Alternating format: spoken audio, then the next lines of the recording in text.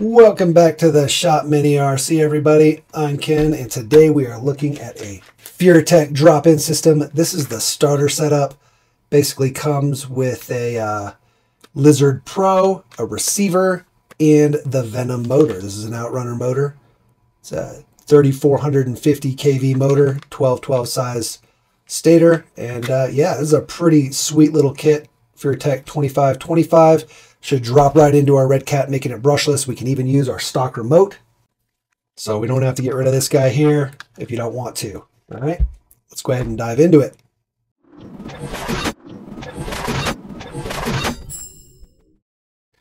Here's what comes in that package. Again, our little motor here. Motor screws.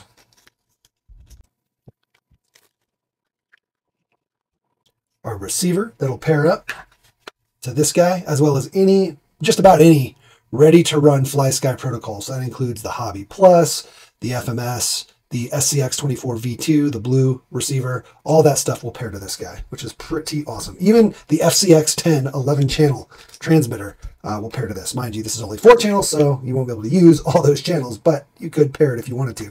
And pairing to these is so simple. It's awesome. You literally just hold the bind button on the remote on all of them, turn on the remote, turn on the truck, power up the receiver, and then it binds. And worst case, just reset the remote and you're bound.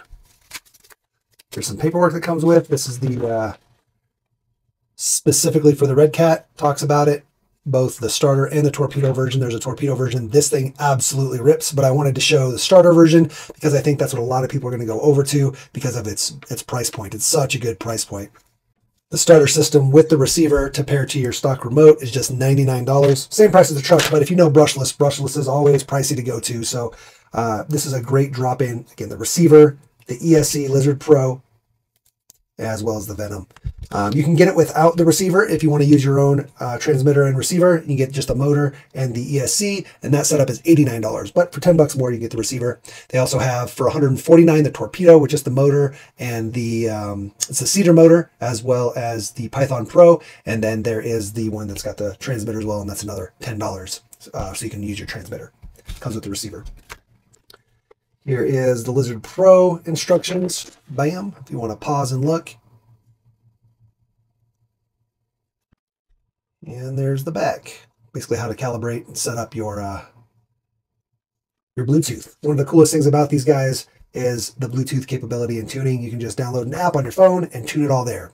Tons of stuff here. Your power curve, your punch, your FOC, everything. Also, just some specs on this Lizard Pro. It is 2S and 3S capable. It's got a 6.5 volt, 2.5 amp BEC, so it helps with the servo, getting extra power to your servo. If you are trying to run an 8.4 volt servo, you will either have to run like a BEC to your servo and skip it's a lot of work basically, or you can pick up the Python Pro, and the Python Pro is like 5 amps and it goes up to 8.4 volts. So there's your constant current, burst current, and the power switch is a physical power switch, which I tend to like because I like to just leave it on.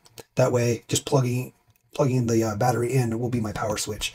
I don't really use the power switch on the ESCs. Plus, on other ESCs, I've had them break, or if they're like the push button where you push and hold or things like that, they break a lot, and then the ESCs toast. Whereas with these, you just leave them on. You don't mess with the switch. You don't have to worry about it breaking. All right. Let's get to our Redcat here. Here's our Redcat, just to kind of show you. We've made some mods. We have a video over here just kind of showing some of the mods and stuff. Also the deep dive review on this guy. So if you don't have one, or if you just want to see some tips and tricks I show in that video, that's up in the corner. And then we've got this 3-flow 9 servo on here. This is the Torrent. It is awesome. Video over here on that. And then our links. These are 828RC, Tyler Chapman links, and we have a video on that as well, and that'll be over there. So definitely check those out after this video. Open them up in a new tab or something, and yeah, you can watch them after this. All right, so getting this motor into here should be fairly easy. We're just going to go ahead and pull out our transmission. It's going to be these 4 bolts here.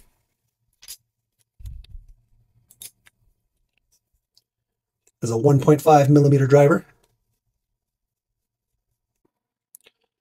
Got all 4 screws out, and this guy should just be able to pop right out. Just know your drive shafts are going to drop out. Okay. We did shorten up our motor wires on this just to make it super clean. But we're not going to be using that motor anymore. So there we go. We're also going to pull off this receiver here, ESC receiver combo. So let's get that out of here. Here's our truck. Now to get this motor out, we are going to have to pull off this drive shaft.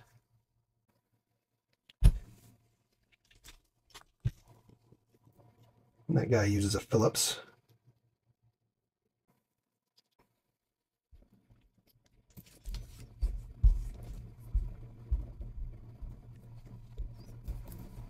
Okay. And then these 4 screws on the transmission housing.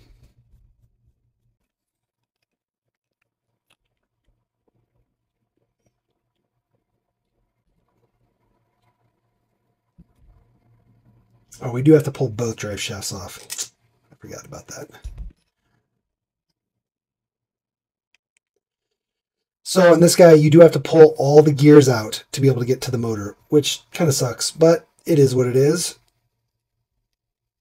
Another thing, this transmission is very similar to a TRX 4M, and you are actually able to, and a lot of people already did this, where they took their TRX 4M Furitek motors, whether it's the Venom or a mini Komodo, well, micro Komodo usually, mini Komodo's a little big, but the micro Komodo or the Cedar, and they're able to throw them in here with the TRX 4M pinion on there. The pinion that comes on here is a 12-tooth pinion. So the Redcat here, this pinion is a 12-tooth pinion, and it's steel, but the TRX 4M is an 11-tooth pinion. So you do have the option, if you wanted to, you could just pick up the TRX 4M set, this exact same set here, and be able to drop it in. You will still need this receiver if you're trying to use your stock remote, but at least the motor, whether it's a Cedar, Micro Komodo, or the Venom, but you can use the 11-tooth pinion for that, and that'll give you a little bit of gear reduction here and get you actually a little bit more torque, which is pretty awesome. You will have to do some modifications, though, to the slots where your motor is, because you have to be able to mesh your motor down. And so you have to slot out the holes and slide the motor down just ever so slightly to get a good mesh. Now, we're going to take these out and just watch as I take them out. You can always go back and rewatch the video just to know the order things go in. It's pretty simple.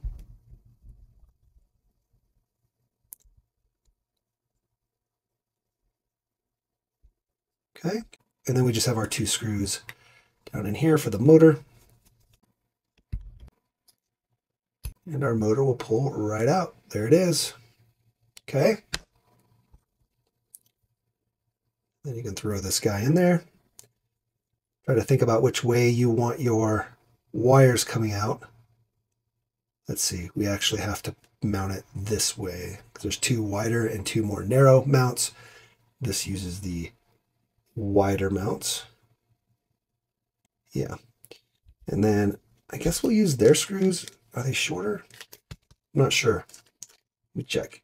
Because you want to make sure you don't put too long of screws into a motor, because if you do, and the screw goes through your mount, it could actually push into here and damage it or cause it to rub. So I'm thinking we're going to use these guys instead. They are slightly shorter. Yeah, we'll use those screws that came with. They should be plenty there.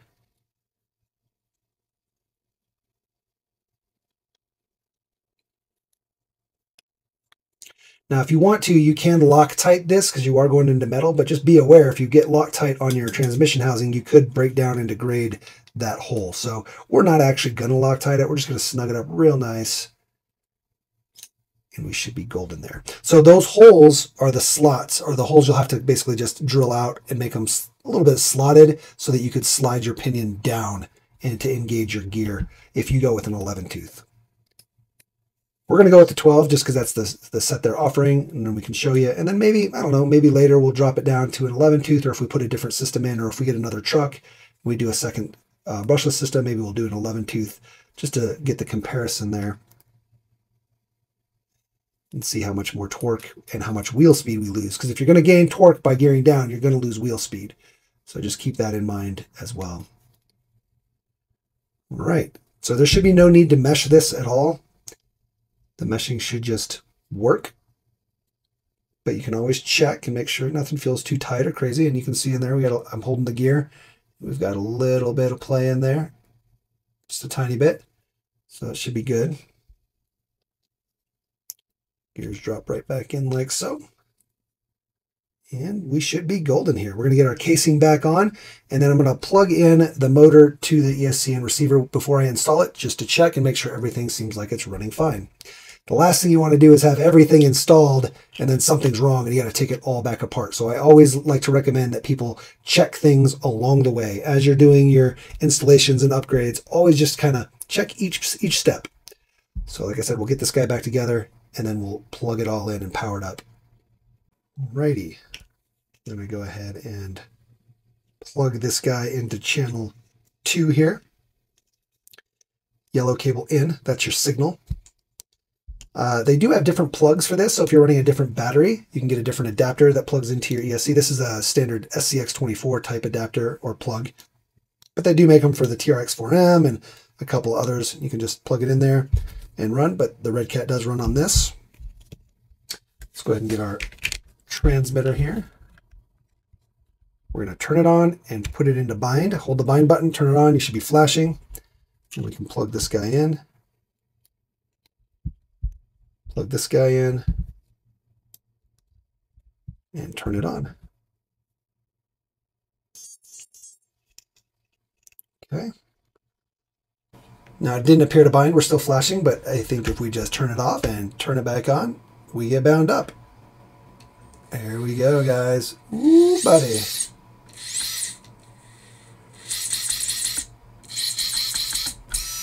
That's going to be awesome. Feels nice and smooth in there. Oh, I love that. All right, great. So let's go ahead and get it installed now. All right, so I just noticed that our wires coming out of the bottom of the motor here, they kind of, they're sitting right on our link. See that? So if I go down in there, it's sitting right on the link, and I don't want to have to put a bunch of bending on this and just when the link's moving and wear and tear and stuff. So what I'm going to do is I'm going to open this guy back up. I'm going to flip it to the other side, and it's going to come out the top here. So it'll come out the top, but at least we'll have clearance. And our battery normally is on this side, so we are going to mount our electronics where our other electronics were mounted over here. So I'd rather have the motor wire on that side versus having to like bring it around or put our electronics over here. We usually just use this as our battery mount. We use a smaller battery typically. But yeah, so let me flip this around and we'll be back. And I just want to point out, while you're in there putting your motor in, if you don't have a lot of grease in your transmission gears, definitely a good time to grease it up. Or if you like to go through water, although if you're going through water with this, it's probably a bad idea. But definitely while you're in there, you should grease up your transmission gears. Or if you're going to go to metal transmission gears, now's a good time to swap that over as well. So just keep that in mind. That way you're saving a little bit of time and effort in taking things apart and putting it back together. Might as well do it all at once while you're in there. There we go. It's going to give us a lot better clearance with our wires. Don't have to worry about them bending and getting hit on things and eventually breaking on us. And again, because we took it apart, we're going to get back in there and we're going to double check, make sure everything still feels smooth, because something might have happened while we were in there. It's pretty simple, highly unlikely, but I just like to always double check.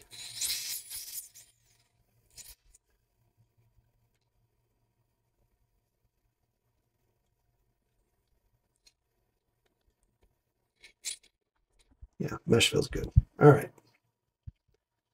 Now we'll get her installed. All right, we got our front and rear drive shafts back installed. I just want to show you what phasing is real quick. When we go to install our transmission back in or your drive shafts in, either way, you want to make sure that your drive shafts are phased, okay? And that means basically your screw on your output shafts, make sure they're facing the same direction, or the ears on the shafts, right? So if you look at the rear here, go ahead and get this lined up. When you get your drive shaft in like this, you can see that our screws are facing the same direction. And that also means that the ears on the actual drive shaft itself are facing the same direction, right? You don't want it going opposite that, like this, where your ear is now on this side, and then on your shaft side, it's on this side, it's facing up.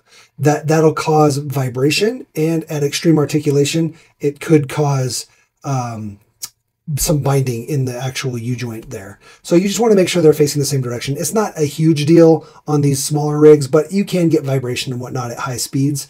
But on larger trucks and cars, especially on like high speed run type cars, you definitely want to make sure they're in phase. And it's just a good habit to be in. Just make sure you, whenever you install new drive shafts, always make sure they're in phase.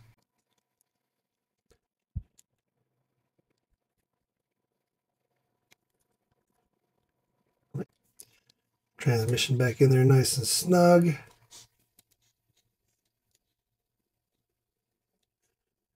Get our screws back in, and then we will mount our electronics. There we go, nice and snug. Remember, you are going into plastic, so don't over tighten. You will strip things out. Usually when you go into plastic, you don't need to worry about being super, super tight. Just get it snug. The plastic will generally hold your screws in fairly well. If you're going metal into metal, so metal screw into metal transmission housing, you'll want to use some Loctite more than likely. Not too much. You don't want to get it on plastic. Loctite on plastic will completely, like I said, degrade the plastic. So you just got to be careful with that. But metal into metal will vibrate out. So you definitely want to use some Loctite if you're going into a metal transmission housing there. But in plastic, you really don't need to over tighten it all. All right, we're going to go ahead and test this guy one more time now that we're back and installed, just because I like to make sure.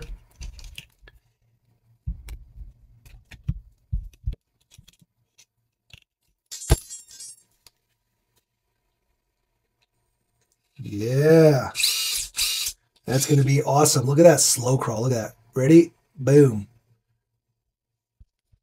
Oh, it's like not even barely there. Look at that.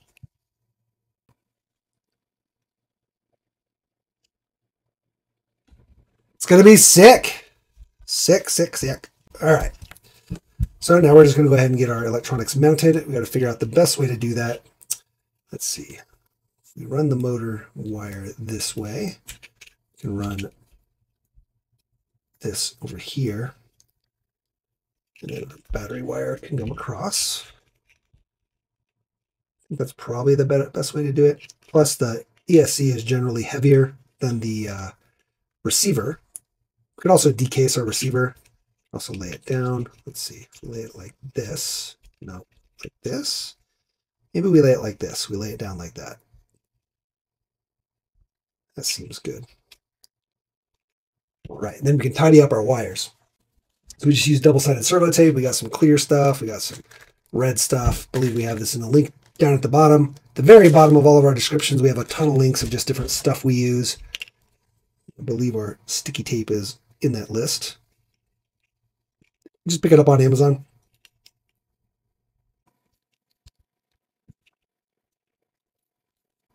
We just want to be sure we're not too far forward. That way we don't rub it on our wires or anything crazy like that. There's plenty of room, so. And this guy here can just mount right there. I do like to wrap our cables, make them a little bit more tight. You can always cut them down and repin them and stuff, or resolder them to clean it up. But I think this does a pretty good job of shrinking down wires being everywhere. You can see on our servo wire here, not too bad. It's got a little loose because we've been pulling at it and stuff, but yeah, you just kind of wrap them around, and then you can use some heat to heat the wires and make sure they stay kind of how you intend. And then, like I said, once we're kind of nice and coiled, we'll just hit it with just a little bit of heat, not too much. But it just kind of lets the wire, the plastic on the wire sheath, kind of loosen up and take a new shape here. When you do that, don't pull on the wire, the plug ends themselves, right? Just kind of pull only on the wire. You don't want to depin it or break the pins in there. So I don't really try to put any kind of pressure on the wires plug ends themselves at all. Yeah, there you go. Boom. Okay.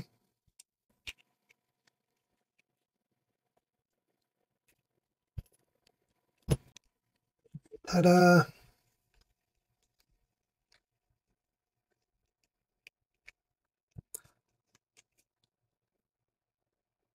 Nice. We'll do the same thing with the motor wire here, and we'll be good.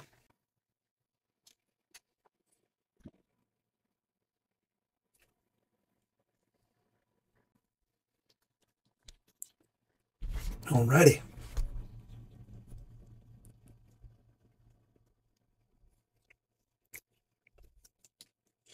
Should be golden now. So we got a couple options. We got this little Tattoo 300. This is a 2S. Pretty good shape to work on this. We've also got Palm Beach bots. They're good batteries when they work. I don't know. I've had a couple with dead cells, and they don't have the best customer service. So I don't know if I can really recommend those. But they are nice because they make some really, really small ones. They're even smaller than this, like some 120 size. So if you're looking for that, they are an option. Just be aware you might have to go through another set of batteries faster, and they're not going to replace it for you. The Spectrum 3S's here, those will work really well. There's also Hard Park, which we don't have any, but Hard Park makes a 3S and a 4S. Now, you can run this guy on 3S, 2S and 3S for the ESC, but the motor is recommended only to run 2S. So just keep that in mind. We have seen some people run them on 3S's, and they work, and they last. But if you end up frying your Venom motor on 3S, that's on you. It's not labeled for 3S. If you want a 3S system, either go with the Cedar or the Mini Komodo or Micro Komodo, any of those. The Micro Komodo is basically the exact same as this, but it's 3S capable. It's a little bit different in how it's built, but it looks the same. But we're going to go ahead and run this tattoo battery.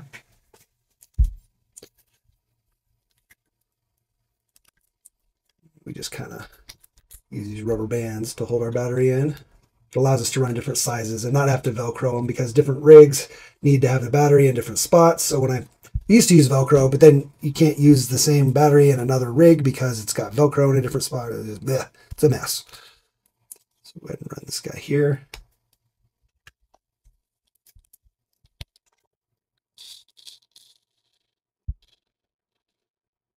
Uh-oh. I wonder if our battery's dead. Let's try a battery we know is good. What happened?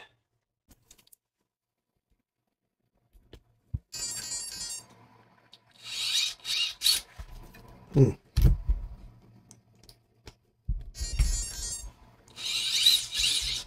think it was because we plugged it in before we turned on our transmitter. That was odd. So one thing you definitely want to do when you first install this guy is go into the app. So we're going to go into the app next. I'm going to show you how to calibrate your transmitter, because that can also have issues like you just saw, where it kind of does weird stuff, cogs, or doesn't even go at all. But yeah, always make sure you turn on your transmitter, then you turn on your truck. Okay, so we're in our Bluetooth app now. Make sure you always have the most recent app downloaded. If you have an older app or you've used it before, always check to make sure there's an update. There can be weird stuff that happens if you don't have your app up to date. You can then go ahead and choose your rig. And now you can see we're got all that feedback, which is awesome. First thing we're going to do is just check and make sure our firmware is all the way up to date. We are on 2.27. But there may be extras. I think that's it though. Yep, actually most recent firmware 2.27, fix volt cutoff. All right, so we are most recent update. If you're getting yours much later, you may want to, again, double check that.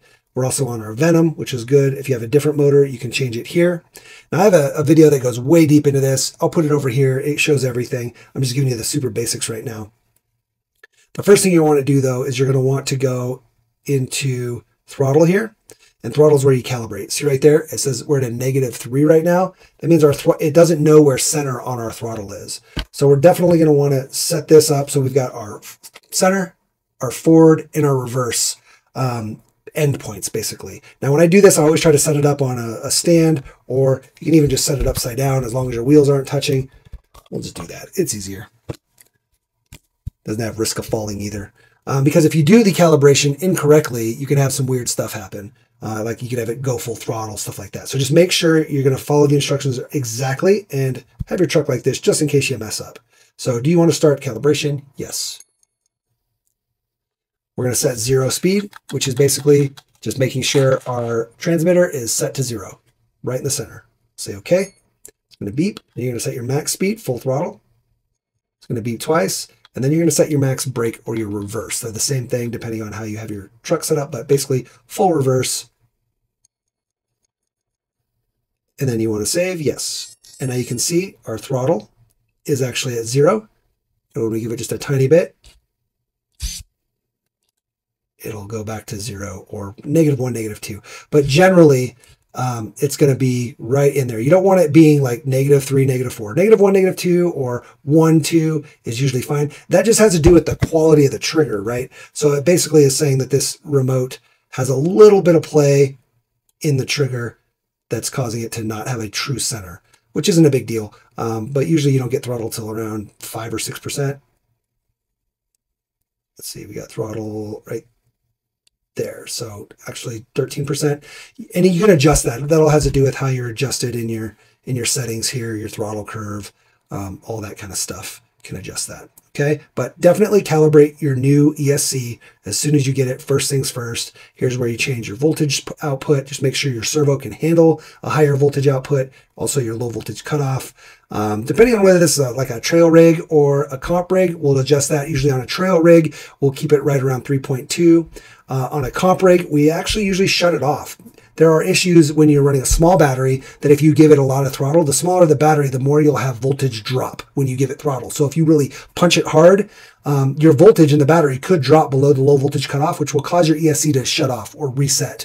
And then you have to wait a second. And in the middle of a comp, that's not ideal. So we usually turn our voltage cutoff very low or off because we know we're running a battery, we charge it each run, stuff like that. So, but in a trail rig, you definitely want to make sure you've got like 3.2, 3.3, somewhere in there. If you notice your truck cuts off under full throttle, your battery is probably low or your low voltage cutoff is too low for the size battery you have. And then you have forward, reverse with brake, and forward with brake, depending on the kind of running you do. Race cars and monster trucks, well, race cars usually don't have a reverse.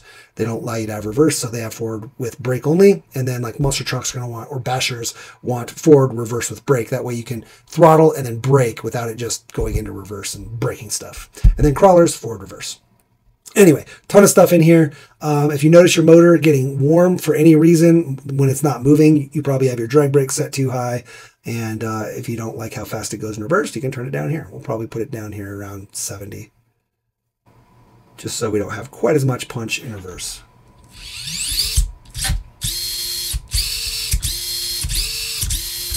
Okay, simple as that. Let's run this guy.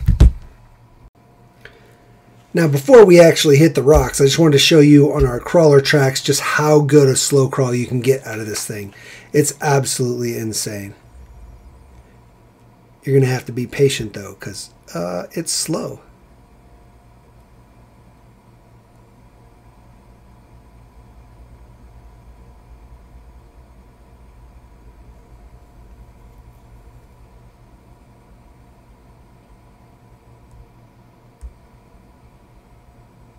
That was me. I was backing off to see if I can get it slower. It's about as slow as we're going to get, though.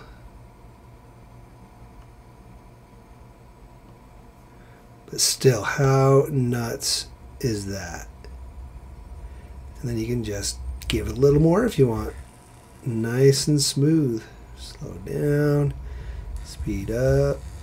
Slow down. And then you still got good wheel speed.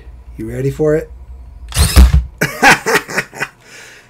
Pretty nuts, guys. Pretty nuts.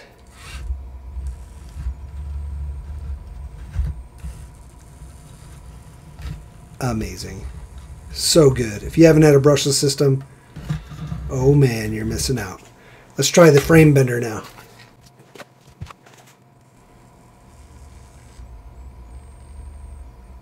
And I can go slower. Let's make for a real long video. And it'll just keep going. It's got all the torque in the world. It's just going to keep going. Wish you could see the backside. Hold on. I'm going to show you. Man. Just keep it going. I haven't moved my finger at all. Other than trying to slow down. Yeah. Super nutso, guys.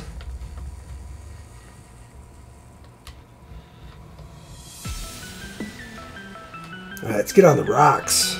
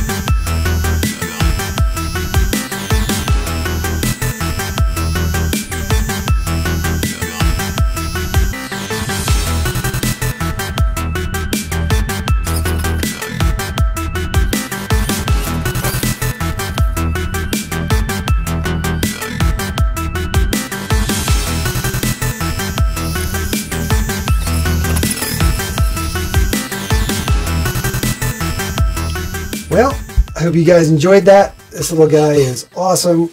Again, plenty of slow crawl. She's moving. Plenty of wheel speed. Yep. Seems good.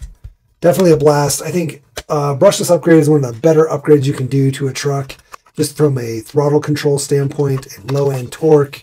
It also, you get better battery life, things like that. So, I mean, if you're looking for something to go brushless, this setup is definitely one of the better for the price. It's awesome because if you do end up wanting to upgrade your motor later, the Furitek Lizard Pro is kind of the standard. It's been around for a long time. It's proven. It's got plenty of power. So you can go to a cedar motor, you can go to a micro Komodo, a full-size Komodo, a mini Komodo. You can go to all the other brands as well if you're interested in putting a different brand motor in there. But this ESC alone is like cream of the crop. It's one of the best. So definitely worth picking up. And it's also just awesome. It comes with the receiver for your remote. And again, if you've got the other trucks, the other FMS trucks or Hobby Plus trucks, the Furitek FX118, those other trucks all run with the same protocol. Even the SCX24 V2, that's the same looking remote. They'll all bind to this. So if you end up moving things around, swapping things around, you'll always have an extra receiver, which is freaking sweet, especially if you have a V2 ESC on a SCX24. But anyway, I just wanted to show you guys this, show you how easy it was to install and what a good value it is. Definitely check out the other videos on the rig, the links, the servo here from 3Flow9. You got some RC all-wheel drives here. We also have a video on those. So definitely worth checking out. Make sure you like and subscribe if you enjoy the channel, enjoy the content. That like and that subscribe really help. It's just a click for you, but it means the world to us. Then you've also got the notification bell. And of course, if somebody else is trying to figure out this stuff, make sure you share it with them, guys. That's really what this community is about. It's about educating people, helping people when they need help, sharing content that is relevant to somebody that needs a little help or is looking for information on stuff. Again, I really appreciate it. Huge shout out to all the channel members out there. We've got channel members and they get to see the video before anybody else with no ads. They also get some exclusive content and priority replies and some other stuff. So definitely check out the channel memberships if you're interested in channel memberships. Then we've got swag too. You can check out our swag right over here. Yeah, don't have much else to say. Hopefully you guys are able to check out this starter setup or the Cedar Pro version with the Python Pro, the Cedar with the Python Pro for your Redcat Ascent 18. Tons of cool stuff coming up for these little trucks. These trucks are an amazing value. $100 for the truck. You can't find that in any other ready to run. Pretty amazing. And then again, this is a really good upgrade for it. It's cheaper than a lot of the other Furitek stuff. Well, all the other Furitek stuff. And again, you keep your transmitter. Pretty awesome. All right, guys, get out there, build something awesome, build a car, build a course, build a community to run them with, and then smash it, crash it, and bash it, but don't break the expensive parts. Peace.